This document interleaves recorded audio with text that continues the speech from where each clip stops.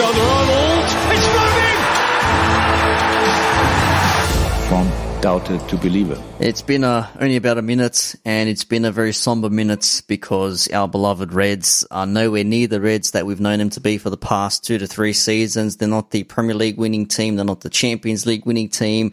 They're not even the top 4 chasing team that they were in Klopp's first full season or second season some years ago now. And to discuss basically how we're feeling as Liverpool fans, I would imagine, is Peter the Coach Kofinas, a somewhat deflated Peter, much like myself and many of other Liverpool fans. Peter, how are you on this muggy Sydney evening? I mean, right now, personally, I'm fine. I'm good. I just had some nice dinner. Obviously, we're talking together for the first time in a while as well, which is always good, you know. But if you're asking me how I am regarding Liverpool, well, I don't know, like, the emotionless is probably the best way to put it. Like cold, broken. I don't know what other words can I say. Numb. Numb is probably the best word, actually. I feel numb. It's obviously I've been through the Roy Hodgson eras, and we've been through. Growing up, I started following Liverpool when Julio just took over. So around that era there, when I was old enough to remember Liverpool. But this is, for me, even though we've seen some bad stages in our lives, for me, this is one of the most disappointing and terrible times as a fan, purely because we have a top 3 manager worldwide. We have a starting 11. Well, we have a squad previous to injuries, of course, that can toe-to-toe with anybody in world football right now as the best 11 in the world. We've had the best front line that we've seen at the club since, a very long time. Like, you know what I mean? We've had the best centre-back we've had since almost ever, and the best centre-back in the world, obviously, and then best goalkeeper in the world, and best right-back in the world, and best defensive midfielder in the world, and all these bests. And then what we're seeing is a team with no spine, no fight, no drive, no will to win. I don't know. It's really hard to describe at the moment what we're seeing on TV. You could almost say that maybe this team has been that depleted that even now, when they were chasing last-minute wins like against Aston Villa last season, when Villa would score in the 85th minute, but we'd say, cool, no dramas, we'll just score 2 goals in the last 5 minutes and we'll win the game, which is what we did. Like, we're not seeing that with this team. Granted, we're missing a lot of the players that led to our success last season, and I always used to be of the thought that, well, you know, you can lose a player or two, but you should still be ready to take it on and go forth. And we saw with Man City last season when they lost Emerick Laporte that basically they sort of like not crumbled, but they were nowhere near their best either because they had to rejig their squad. Their midfield had to change. Fernandinho had to move from defensive mid to the centre back roles, and they had to fill some other spots, and they also had players in and out then. But I mean, I personally do not know of any first class team with the likes of us in the Premier League, at least, who have suffered injuries to basically 5 or 6 guaranteed starters or the spine of their team. Your two starting, Premiership, Champions League winning centre-backs. You've also had to pull your midfielder out of position and play centre-back, and he's had his own injury issues throughout the season. You've had your third-choice centre-back, as we call Matip, acting like a wet cardboard, always injured as well, and he's out for a while as well. Henderson's had to be pulled from his midfield position and play centre back at times. We've had to blood new centre backs into the squad. We've also had to rejig our front 3 because Jota ended up getting injured again. I'll never live it down for playing in a nothing game. Had a knee injury, which is finally back now, which is good to see.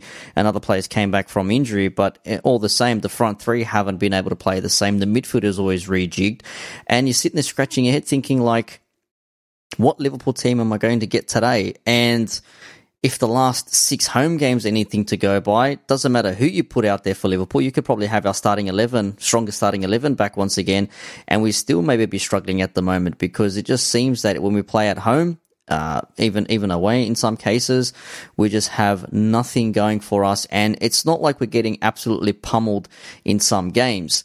if we consider some of the losses that we've had, we had a 1-0 loss against Brighton. That was a bad one. Before that, it was the 1-0 loss to Burnley at home, which really broke the seal. And that could have been a game changer had some things gone our way in that game. And then since then, it's been the 1-0 loss at home to Brighton. We were waxed by Manchester City, albeit their goals were scored late in the game. Still, away to Leicester, we're 1-0 up. We absolutely capitulated late in that second half as well. We had a 2-0 win away at Leipzig, which we're playing them this week in the Champions League. A 2-0 lead at home at Anfield usually means you've got no hope because we're going to score another 2 or 3. But even now, I'm not so confident in that progressing. And the 2-0 loss in the derby, Everton's first win, and Liverpool this century. Yes, correct, this century. They had not won in, 20, 25 years or something like that, something ridiculous. And, the 1-0 loss to Chelsea and the 1-0 loss to Fulham just the other day. So it's not like we're losing these games 3 or 4-0, but these losses still compound, and then eventually it comes to a point where you say, okay, well, where do we draw the line? What is the situation then? What are we missing that we were doing previously? Because it's not like we're in the absolute shitter. Like, in a way we are. I mean, if you look at it, the table basically says that we're sitting in 8th position at the moment, which is realistic for where we are right now. We've had 12 wins, we've had 7 draws, but 9 losses. So those losses normally would either be wins or draws at the least. So something in the meantime there has clicked, and as this team has just completely switched off and nothing is going their way, particularly at Anfield, where we had a fortress for some 68 games, 4 years, a roaring 55,000 at Anfield, and now we've got dead silence there, and all of a sudden we are losing games by 1 goal. I'll go back and say, regardless of the injuries, the starting 11s we've put out have been strong enough to beat these bottom 6 teams that we've been facing anyway. So regardless of the starting 11 we put out, we shouldn't be losing to Southampton. We shouldn't be losing to Brighton. We shouldn't be losing to Fulham. We should be beating West Brom. We should be beating Newcastle. We should be beating Fulham twice, but we didn't. We haven't beaten Fulham this year. We should be beating Burnley. So I'm sick of hearing about the injury thing when our starting 11 is still strong enough to beat these bottom feeders. Now, against your Chelseas, your Cities, I'll even throw Everton in there. All right. I don't expect to win when we're this depleted. I don't. Honest to God, I don't. But, even Leicester, for example, even though we're up 1-0, I was thinking of that game, I thought, what, we're lucky to win here. But against the others that we've been playing, and you can't tell me that the teams we've been putting out aren't strong enough to beat them. Now, I get it when you're shifting players around, the rhythm is not the same, and every player can't play that role of the previous player and execute it as planned. I'm not stupid. I get all that. But individually, we're still miles ahead of the ones that we've been playing, but we're not beating these teams. And for me, there's a problem there. And I think the problem is mentally. I think mentally we're fatigued. I think we're just done. I think Klopp's run out of ideas, to be honest, because even you look at Fulham, it's like every time we got the ball, you know what was coming. Like 1 or 2 passes, kick in behind. 1 or 2 passes, kick in behind. It's like it hasn't worked for about a year now, since we came back from COVID. Because that's when it all started. It wasn't. Don't look at Van Dijk's injury and Alisson being injured 42 times and the Gomez. It started when we came back from COVID. That's when it all started. And we're lucky that we're, million points in front when we came back. Because if we had to play an extra 10 games, who knows? Who knows? Because it's been happening for a while. I think people have some. I get it. Again, I get it. The injuries are huge. Look at the personnel and look how many players have been injured for so long. It's not normal. It isn't normal.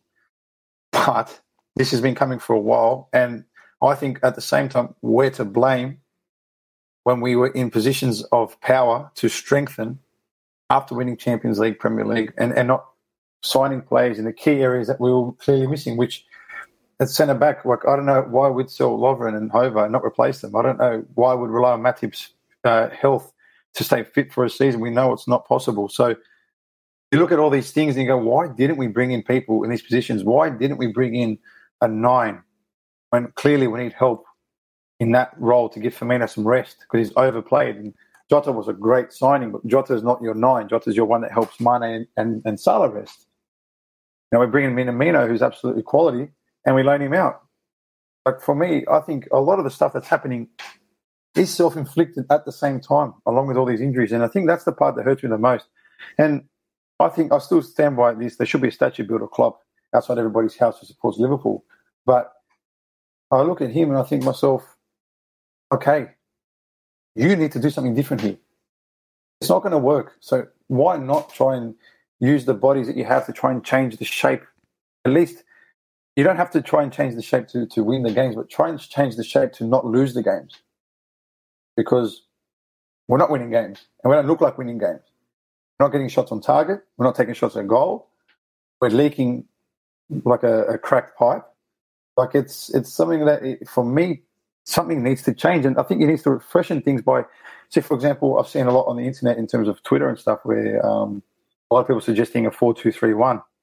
And I know George would love that, by the way, but I agree with it. Because then you only need 2 midfielders out of all the ones that are in and out of injuries. So you can play Fabinho and Thiago, for example, side by side. You can play Gini and Thiago, and you're giving Hendo the rest that he needs, and you're giving Fabinho some extra rest. And in front of them, you can play Shaq, Jota, Firmino, and you rotate the other guys around. And if you kept Minamino, which, again, don't ask me why, or God knows why, but you put him in those positions there, and you put Jota up front, Mane, Salah, or you put Salah up top as a 9, Firmino behind him, Jota one side, and Mane the other. Like, there are different things that you can create with and be different and try something, because we're at that stage now, Nick, where we've got nothing to lose. Like, we look like finishing 8th. And then, so why not just play Davies and Phillips at centre-backs for the rest of the year, because that's why you fucking went and signed Davies anyway.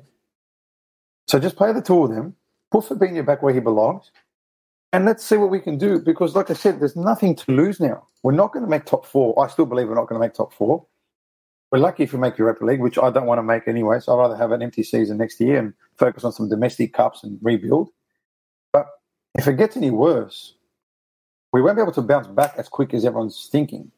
This is like going to be a 2-3 year process again where we go back to the top, because Champions League funds will be disappeared. And again, Klopp says, I want players to play for Liverpool, not come for Champions League. Okay, I get that. But guess what? Sometimes that's the difference between them signing for us or signing for City. So I get what your philosophy, and I'm not going to take him if he doesn't want to come, but I don't think we're in this position now where we can play that game.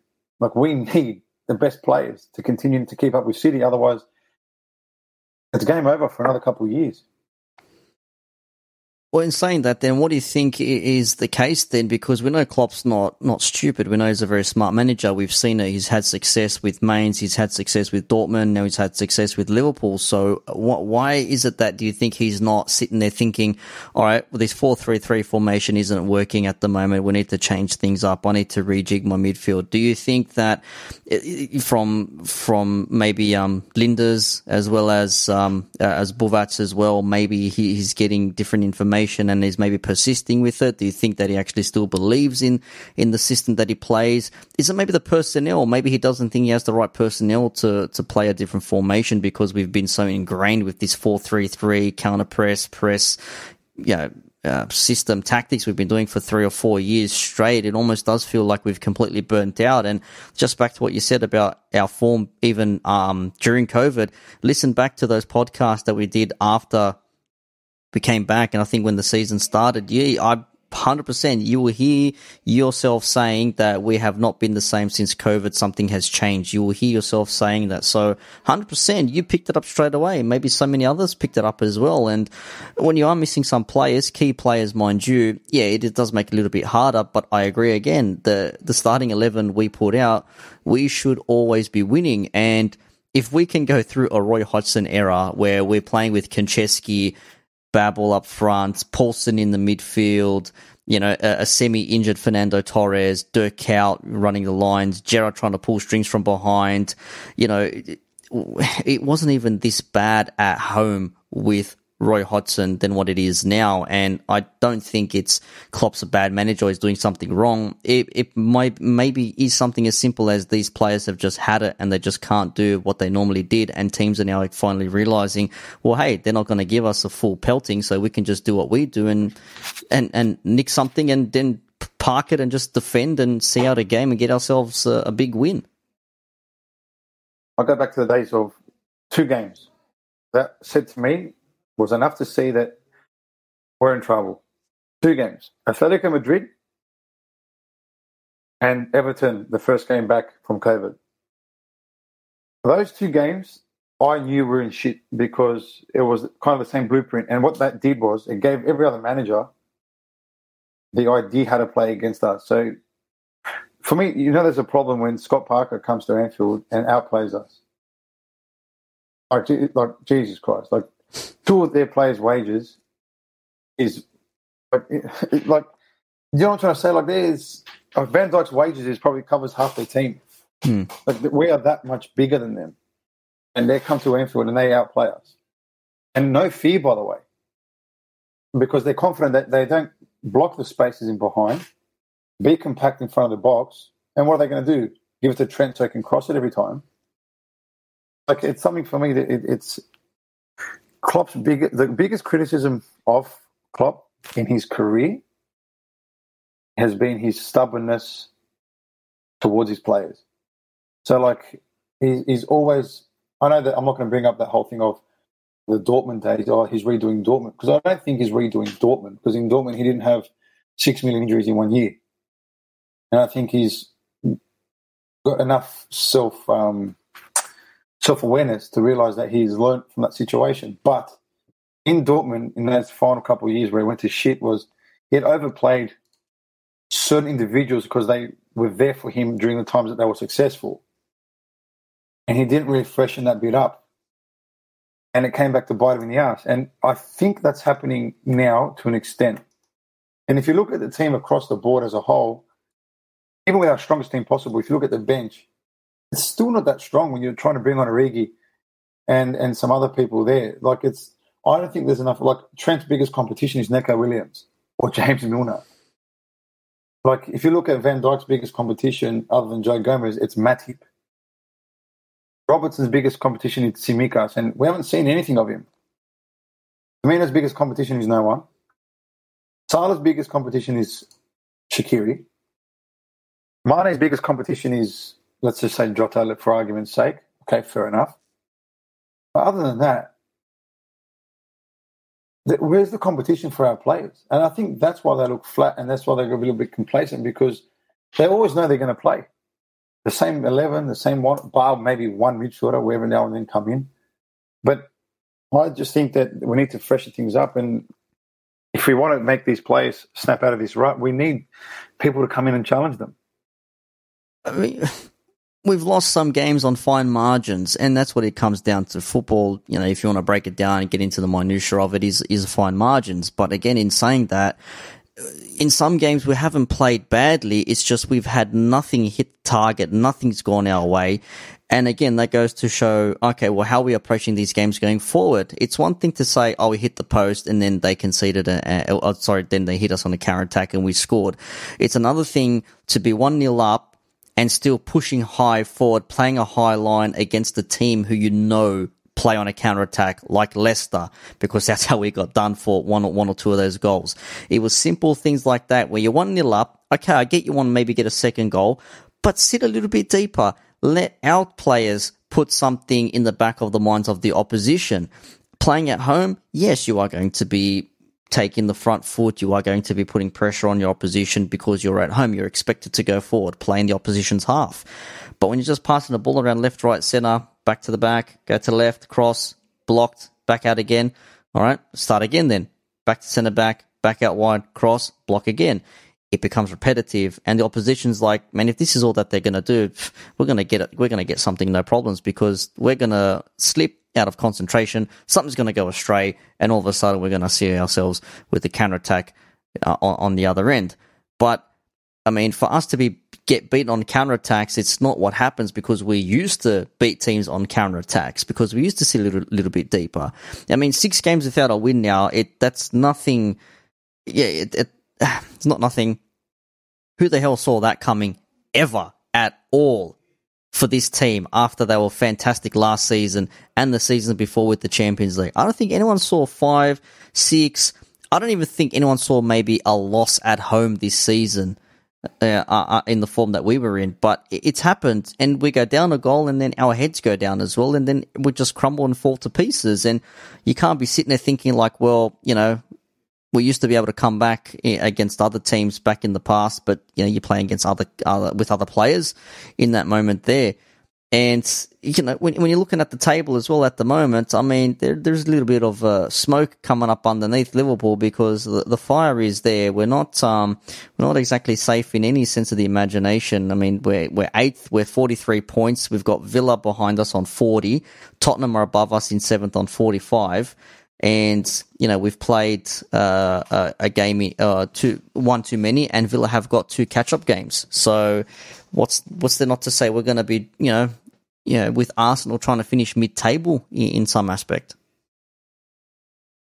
Look, for me, this whole Champions League run, like, 2-0 up for me, for example, is like, well, anything can happen now. If I'm Nagelsmann, I look at this game, I think we can easily score 3. It's not that I've given up on the club. It's that I just don't know what to expect anymore from what we've seen. I mean, if Fulham can come to home and just outplay us, then I'm sure that Red Bull Leipzig can score 3. Do you know what I mean? Like, you know what I'm trying to say there in a way? Like, it's almost like now, I don't think the players know what to expect from each other.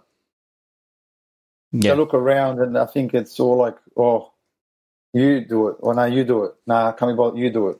No one's actually taking the game by the scruff of the neck, because they haven't had to face this much adversity and they don't know what to do with it. And like I said, I haven't given up on them. Don't get me wrong. Like, it's just, I hate waking up, to be honest with you, watching them, but I do it anyway. And they ruin my week because I'm tired for the next 2 or 3 days, because obviously in Australia here, we get the worst times on earth. And I'm never going to stop watching this club, but it's just like, when's it going to stop? Like, when's it going to, like, you know what I mean? Like, we have to come out of this soon, or we are going to finish somewhere between, you know, 6th and 10th. It's not going to be a great look for defending champions. I think a lot of people have said we've been the worst defending champions in history, and you know, the facts don't lie. If we're going to go on facts, the facts are there for everyone to see. We're in 8th at the moment. We're nowhere near where we were. I think we're 20 or 30 points shy of at this stage last season. Granted, we've lost some players, but in the big games, you can say, okay, fair enough. You know, we were outplayed by Man City. They had a full-strength team, and even they got beaten by United. You know what? Even that game there, that 1-1 was coming. Yeah, we were going to draw that game. They weren't going to win. Alisson just brain fart 2 in a row, just absolutely shat himself and lost his bottle in that game there. Like, for me, I thought we were going to finish 1-1 guaranteed, potentially even grab a winner. And then to do that back-to-back and then do the same thing against Leicester, we're guaranteed to win 1-0. Just like shit like that there. Like, it's not, you don't see it. You know what I mean? Yeah, it's one of the things as well. We're seeing players do things that we don't normally see them do, like Alisson making the same mistakes, not once, but twice in the same game. And then, as you just said, doing it the week after again in certain moments. Players that we've brought in to replace our injured players are now injured again. Kabak is potentially, you know, coming back. Davies was injured 2 weeks ago. Who was, sorry? Davies was injured as well. Yeah, exactly. Yeah. So I want to know what's happening with our players being injured. If they're coming in fresh, what's the go? And of course, I think maybe not looking too much into this, but also the word that our fitness coach, or one of the fitness and strength conditioning coaches, that they got sacked when COVID hit, or with the furlough or whatever, and apparently that's when a lot of this started. I don't know how much you can read into that, if that is anything to read into at all, but obviously people are going to try and make something out of something to maybe justify the rut that we're in at the moment. But we do have good players. We know we've got skilled, quality players. We have top talent, and when they're all firing, they can be firing again. But at the moment, against Red Bull, we're 2-0 up. As I said, we can be 2-0 up. If this is last season, I'm saying, bring it back. We're winning this game. We're not losing this game. Now, we concede, a goal in the first 10 minutes, and then we're all sitting there thinking, I might as well just turn the TV off now because I know what's coming. And I feel like this Champions League run, whatever we're going to go on, potentially, it's just like that,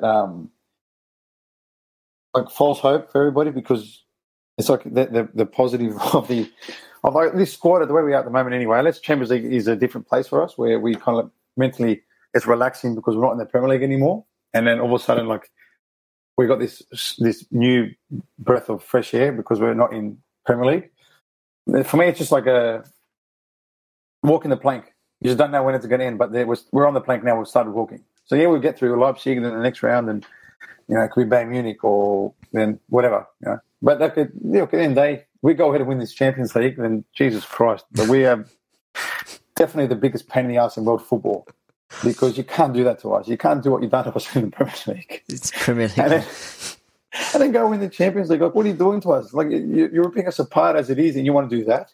It's like we're all gonna come together and celebrate again, but we need to get there first and foremost. And at the moment, based on home league form, that's not happening. But when you look at the players that can potentially start against Red Bull, Leipzig, or even against Wolves, who we're playing at on Monday, we still got Mane, Salah, Jota or Firmino, Thiago, Wijnaldum, Jones, Fabinho is in there, or Kabak, if he's back after his fitness. Robertson is still there. Trent's still there. We've got Nat Phillips, who's just loves jumping at any ball in the air, and Alisson, what I mean? Like, we have a great squad on paper, and at the moment, it's just not ticking over to make anything happen. And that's the conundrum at the moment. That's the Liverpool question. It's like, why is nothing working for us at the moment? And who the hell knows? Who's got the answer to that question? I'll finish on this. The whole home thing, by the way, first time since 1892 we've lost 6 home games in a row. But this team, think about it. This team with this manager, that's unbelievable. But anyway, moving on from that, I thought, I don't like to count it as home or away, because what the difference between home and away games is simple. People in the stands. So when you're at home, you've got your home support. When you're away, you're getting shit kicked out of you by the fans. So whilst there's no fans in the stands, for me, I don't like to call it home or away. You're just playing on a different patch of grass in a different city. Really, if you look at it like for what it is, like for us to travel to, I don't know, first place that comes to my mind, let's just say the Camp Nou, for example, right? Instead of playing in front of 90,000, Catalonians just wanting us to die, pretty much. It's dead quiet. You're just playing in a patch of grass inside a cauldron that no one is in. So you don't have that hostility of, when you make a mistake, they're on top of you or whatever, or you can feel momentum shift through the fans or whatever. Like, it's all gone.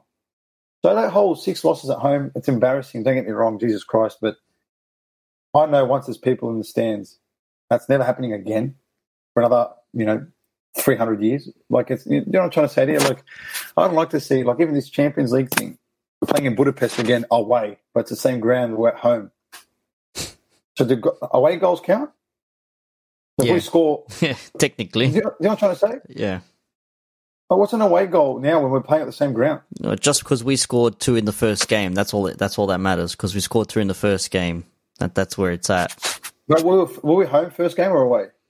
We were away first game. We played in our away kit. Now we're the home team second leg. We've got 2 away goals. Yeah. Technically. Yeah. Yeah. You see what I'm trying to say? Like, it's just stupid. Yeah. That's what I mean. Like, it's all backwards. And I guess that's a byproduct of the current climate of world football and how everyone's organizing things. But again, this team really should not be where they're at the moment. And we made the point of fans being important way back when fans were not in the stands. We thought that when people go to Anfield, they get terrified. They're like, shit, the Anfield crowd, the Anfield noise. It's not so much the Anfield Stadium. Like you said, it's just the grass within 4 walls. That's all it is, with a couple of sticks on either end. But when that crowd is on top of you, when they're hustling, bustling, just You feel it, man. absolute shit. I mean, you've played football. You're a coach. I've played football. I'm also a football fan. I mean, I've gone to derbies and grand finals and things like that. When you're the home team compared to the away team, you really, really do feel it. And crowds have played a big part in this season. And I'm not saying that's the reason why we are where we're at. But as you said, if there is a crowd at Anfield, even say 20,000, if we're going to go half capacity, even 20,000 people at Anfield can still make it sound like there's 50,000 people in there. Nick, we went on our winning streak with only 2,000 fans in the stand. Think about it. Yeah. At the start of the year, when we were first, for that small period, that was when 2,000 fans were allowed in the stands and we went off. No one came near us. Just with 2,000 of us. I think I can read into that a lot, but I mean, I know we can keep going on about this, and I know a lot of pundits have been hammering Liverpool. A lot of former players of Liverpool rivals have been having a laugh and a chuckle, and Everton and all that sort of stuff. And look, it's always bound to happen. You can't say that these things will go on forever. I think it's just the manner in how they've happened. I mean, if we ever saw like an Everton loss at home against a Roy Hodgson team, then you can say, okay, fair enough, it was a Roy Hodgson team, whatever. But against the team and the caliber that we've got, for that to happen, yeah, there could be something much deeper underneath. And I think also breaking news just recently, there have been some rumors speculating and circulating around the internet that Die Mannschaft Germany are looking at Klopp as their new coach for the foreseeable future, and apparently Joachim Low is stepping down after this World Cup. So read into that whatever the hell you will. Yeah, well, good luck to them. We'll wait till that happens. I don't think it's going to happen, but you do know that rumors will start floating around because that's the in thing at the moment. Well, if FSG don't pull their fingers out and back Klopp. The only thing they went for Davies and Kabak because Matip was injured in January anyway. So if they don't pull their fingers out and back Klopp, what's stopping him from walking? I would if I was him. Yeah. I'd go for this again. No fucking chance. Well, I'm sure the FSG Out Brigade will have an absolute field day with that. Well, at the end of the day, you got to back the manager. Clearly, 100%. look what he's done. He's changed our lives forever. Yeah, 100%. The man's a god. You got to back him. 100%, you have to, and we still got to back our club because they are our club. And I'll go back to the meme of the old man sitting on the park bench all grumpy, but he's holding an umbrella over his wife, and he's the one getting pumped with rain. And he says, "Just because I'm mad at you doesn't mean I don't love you." So, we can be mad at Liverpool, but we can never hate Liverpool. We all love Liverpool FC. And Pete, I'm not ashamed to say I love you. Thank you for joining me for this very lifting of weight off the shoulders podcast, shall we say. Oh, good, brother. And hopefully we'll have some more in the coming weeks as well. We know we've been a little bit all over the place. It's hard to talk about your beloved Liverpool FC when things aren't really going your way, but I thought it was about time we had to actually say something and have a bit of therapy, and hopefully you guys get some takeaway from this as well. So from myself, Nick, and Peter, thank you much for listening to this episode of the LFC Couch. Catch us on all socials at LFC Couch, and you'll hear from us on the next one.